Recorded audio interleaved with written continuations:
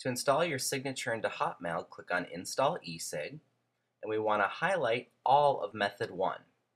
We can either select all or click and drag to highlight everything. We want to copy it. Now we'll navigate over to our Hotmail account.